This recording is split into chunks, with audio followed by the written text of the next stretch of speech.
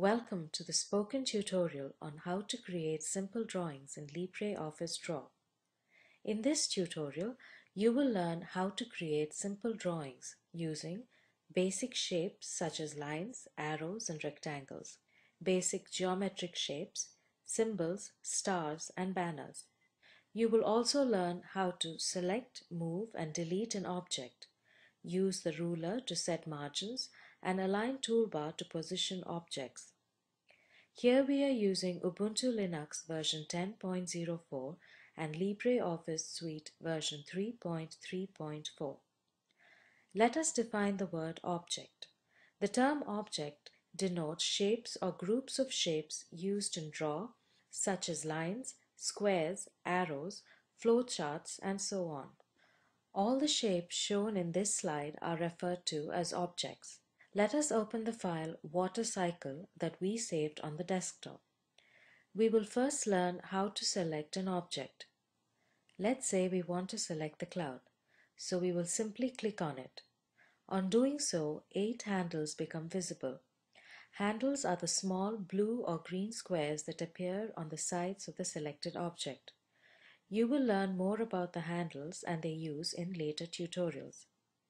Let's add some more objects to our drawing. Let us add a rectangle to represent the ground. In the drawing toolbar, click on Basic Shapes and then click on Rectangle. Now move the cursor to the page.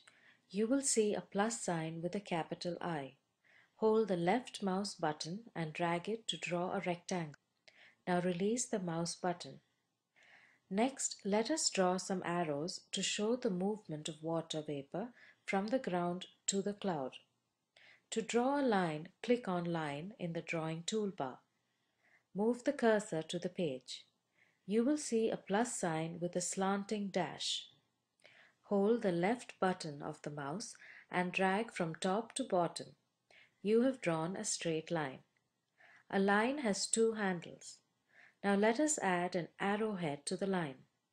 We shall select the line now. Right-click to view the context menu and click on Line. You will see the Line dialog box. Now, click on the Arrow Styles tab and then click on the Arrow Style drop-down. This displays the available arrow styles. Select the first option named Arrow. Click OK.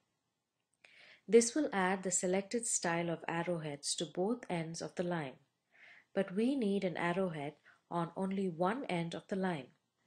So first we will undo this change by pressing Ctrl plus Z.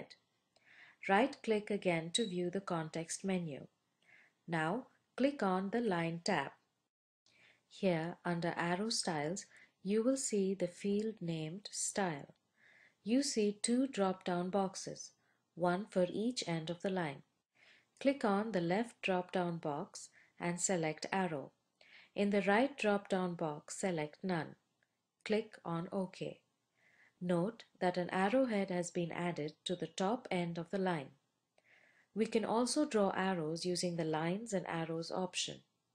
Let us draw 2 more arrows next to this arrow. From the drawing toolbar, click on Lines and Arrows and select Line Starts with Arrow. Move the cursor to the Draw page. Hold the left button of the mouse and drag from top to bottom. It is easier to draw an arrow this way, is it not? Let us add one more arrow in the same manner. Pause this tutorial and do this assignment. In your file My Watercycle, draw a line. Select the line and open the Line dialog box. Under the Line Properties field, change Style, Color, Width, and Transparency for lines. Under the Arrow Style fields, change the arrow styles. Next, let us draw a star. Go to the Drawing toolbar and click on the small black triangle next to stars. Let us select 5-point star. Now place the cursor next to the cloud. Hold the left button of the mouse and drag to the left. You have drawn a star. Now let us learn how to move and delete objects. To move an object, just select it and drag it to the desired location. Now release the mouse button. You can also use the up, down, and side arrow keys on the keyboard to move an object. Moving objects is simple, isn't it? To delete an object, just select it and then press the delete key on the keyboard. The object is deleted. Isn't it simple? Now let us learn about the basic aids, the ruler and the align toolbar. The ruler is used to set up page margins and modify the units of measurement. The align toolbar is used to position the objects. The ruler is displayed on the top and on the left side of the draw workspace. To set the measurement units, right-click the ruler on the top. You will see a list of measurement units. Click on centimeter. The measurement unit for the top ruler is now set to centimeter. Similarly, let us set the measurement for the ruler on the left. To make sure that the objects are drawn to scale, always set the same units of measurement for both rulers. You will notice that the active ruler is in the color white. The ends of the ruler represent the page margins values that we set in page setup. Let us see how the ruler displays measurements for objects. Select the cloud. Can you see two small start and end marks on the ruler? These define the edges of the cloud. If you move these marks on the ruler, you will notice that the figure changes accordingly. The ruler shows the size of an object on the page. It also enables us to position an object on the page and displays page boundaries. Let us move on to the next basic aid, Align Toolbar. We use the Align toolbar to align the selected object to the left, right, top, bottom, and center. To enable the Align toolbar, go to the main menu and click View. Under the View menu, click Toolbars. You will see the list of toolbars. Click Align. You will see the Align toolbar. Let us now see how an object is aligned when we use different align options. Let us select the cloud. On the Align toolbar, click Left. The cloud is aligned to the left.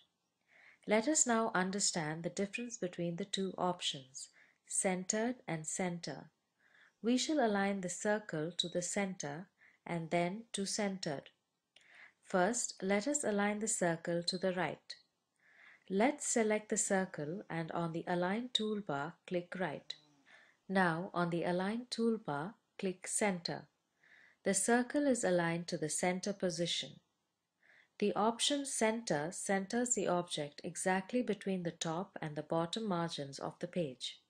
It does not move the object with respect to the page width. Now, from the Align toolbar, let us select Centered. The circle is aligned to the center of the page.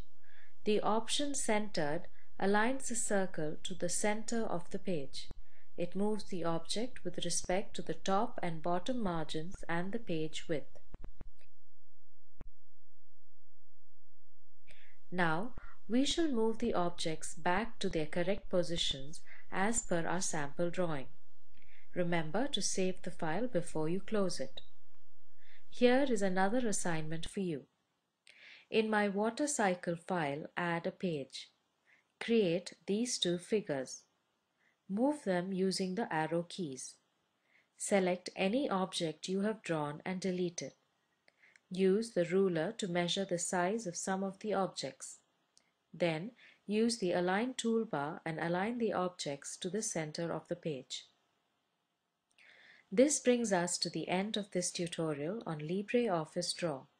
In this tutorial, you have learned how to create simple drawings using basic shapes such as lines, arrows, and rectangles, basic geometric shapes, symbols, stars, and banners. You learned to select and delete an object and use the ruler and the Align toolbar to position objects. Watch the video available at the following link. It summarizes the spoken tutorial project. If you do not have good bandwidth, you can download and watch it. The Spoken Tutorial Project team conducts workshops using spoken tutorials, gives certificates for those who pass an online test, For more details, please write to contact@spoken-tutorial.org. Spoken Tutorial project is a part of the Talk to a Teacher project. It is supported by the National Mission on Education through ICT MHRD Government of India. More information on this mission is available at spoken-tutorial.org/nmeict-intro. This tutorial has been contributed by Desi Crew Solutions Private Limited. Thanks for joining.